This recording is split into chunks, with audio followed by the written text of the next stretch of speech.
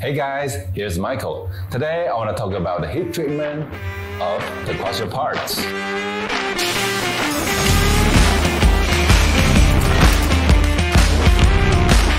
One of these quasher parts are used to quash hard rocks like quarry, pebble, granite, basalt, and quartzite. For quashing these hard rocks, we have to change its structure into austenite.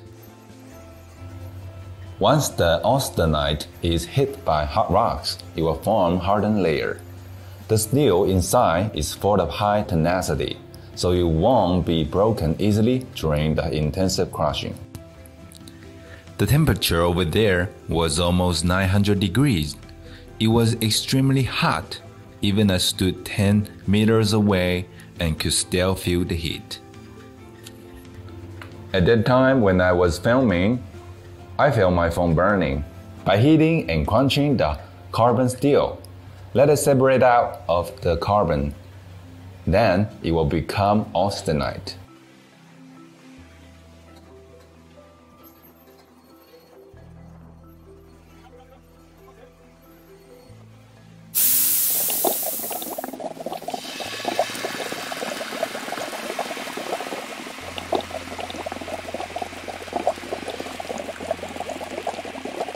Well, here's about the heat treatment for this video. If you find it helpful, just click the subscribe button below the video.